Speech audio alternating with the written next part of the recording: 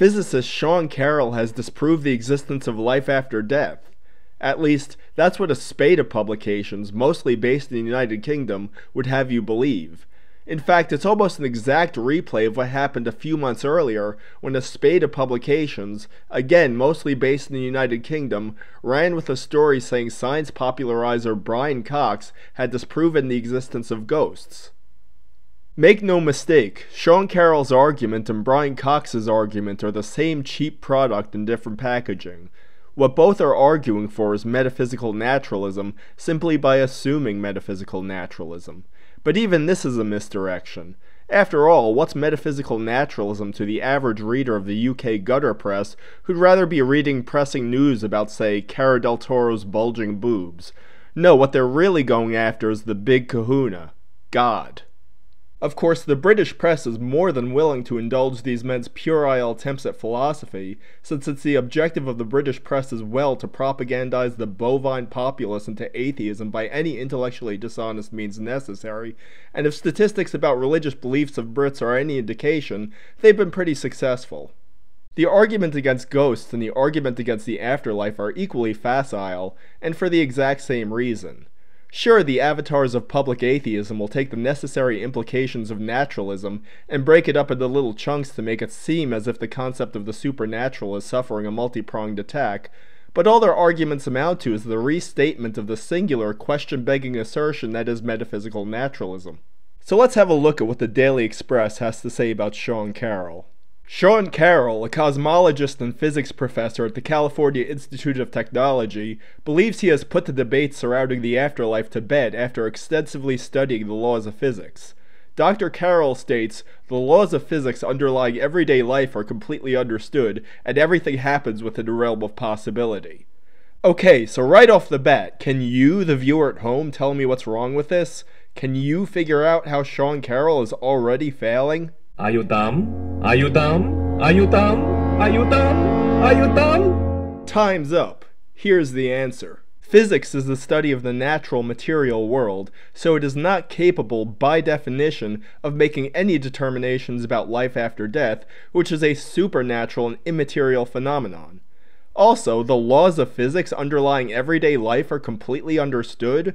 What a dogmatic, anti-scientific declaration! Carroll is willing to close off the possibility of future discovery. He's willing to maim science itself just for a shot at disproving the supernatural, which wouldn't be disproved even if his statement were correct. Anyway, the article continues. He says that for there to be an afterlife, consciousness would need to be something that is entirely separated from our physical body, which it is not. Rather, consciousness at the very basic level is a series of atoms and electrons which essentially give us our mind. Again, more empty assertions. People who believe in life after death obviously don't believe consciousness is just atoms and electrons, so any argument with that as a premise is going to have zero persuasive force. In fact, there are powerful arguments as to why consciousness can't be reducible to material phenomena. Edward Feser, for one, has written brilliantly on this subject, and links are provided under this video. Moving on. For example, all the photons in the universe are on one level, and all the electrons too have their own field, and for every other type of particle too. Dr. Carroll explains if life continued in some capacity after death, tests on the quantum field would have revealed spirit particles and spirit forces. Dr. Carroll writes in the Scientific American, if it's really nothing but atoms and the known forces, there is clearly no way for the soul to survive death. Well, that's a big if, Sean Carroll, and one that many of us are not convinced of. In fact, the only person I've heard even mention spirit particles is you. Continuing. Once this is accepted by all scientists, Dr. Carroll says, then they can truly begin to understand how the human mind operated. He said, there is no reason to be agnostic about ideas that are dramatically incompatible with everything we know about modern science. Belief in life after death can't be incompatible with scientific understanding, not even in principle. Sean Carroll is making a huge category error here. People who believe in life after death aren't making any unqualified assertions about science, but Sean Carroll is most definitely making unqualified assertions about philosophy. Now here's the kicker. Once we get over any reluctance to face reality on this issue, we can get down to the much more interesting questions of how human beings and consciousness really work. You know, you scratch a public atheist hard enough, you always uncover the same basic Stalinist compulsion to try to eradicate religion by hook or by crook. Of course, the easiest way is by scapegoating religion for everything that's wrong with the world, even if those things have nothing at all to do with religion. Sean Carroll, philosophy of mind researchers have been operating from the assumptions of philosophical naturalism for 60 years now, and their progress in solving problems like the fittingly titled hard problem of consciousness has been practically non-existent.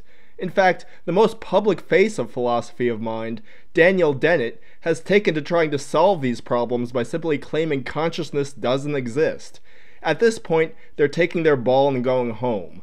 So don't try to blame the hope and faith of good ordinary people for the professional failings of cognitive scientists and philosophy of mind researchers. By the way, have you noticed that Sean Carroll, Lawrence Krauss, and Sam Harris never make the popular press with actual scientific discoveries? Is it any wonder they'd prefer instant recognition for making glib pronouncements about religion and philosophy, rather than toiling in obscurity to make incremental progress in actual science? Lucky for them, they have the support of a popular press eager to advance atheism, and a community of atheists eager for validation.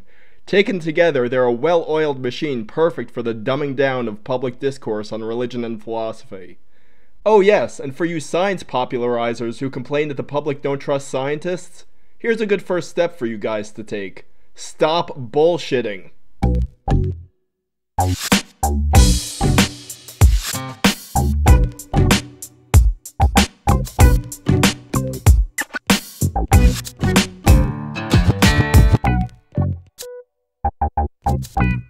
You are dumb.